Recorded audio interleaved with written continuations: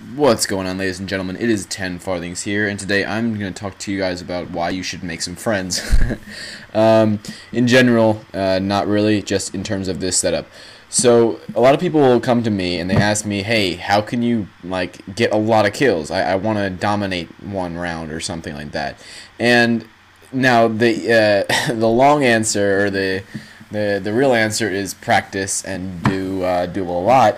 But the other answer, the kind of shortcut way, if you just want to get a bunch of kills and have a lot of fun, is find a friend. And once you find a friend, you go on heavy, they go on medic. So now, for the beginning of this game, I'm just heavy, and I was by myself. And then halfway through, my friend jumps in as medic. And I didn't tell him to do this. He wanted to do this. He said, hey, because we've done this before, and it gets really, really fun, and you get a lot of kills in one life. You'll find that I think this life I get 18 kills or something like that, and a bunch of them are before I get a medic, and that's true. You can still dominate even before you get a medic.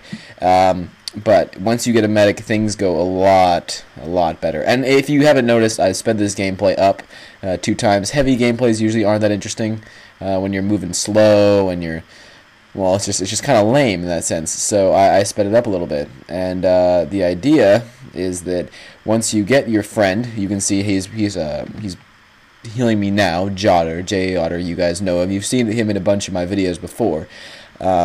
You can do stuff like this. So now we're going to move into the spawn, and now we Uber. And now once we Uber, we are taking down everyone. And I mean everyone. And it's really fun. I had just picked up the Strange Tomislav, and that's what prompted me to do this. So I think I got 18 kills that round. But just in this one session of maybe like 20 minutes or something like that, by the end I had like 55 kills on my Strange Tomislav. So basically that's what this gameplay is. We're doing it over and over again. And a lot of times we switch and we trade jobs, and it still works. This works best on a Koth map, although heavy medic combos with your friends are always great. And they can work on pretty much any map and any game type. Heavy medic combos are intentionally some of the most powerful in the game, powerful combos in the game. And so when you take advantage of them, when you use a friend or something like that, it's even more powerful because you have the advantage of communication. And we were talking to each other via chat because we weren't hanging out right then, but even so, we had more communication than most heavy medic combos, which gave us a distinct advantage. Alright, well, this is coming to a close. So if you guys enjoyed it, give it a like, comment, subscribe, and I'll see all you guys next time. Peace out.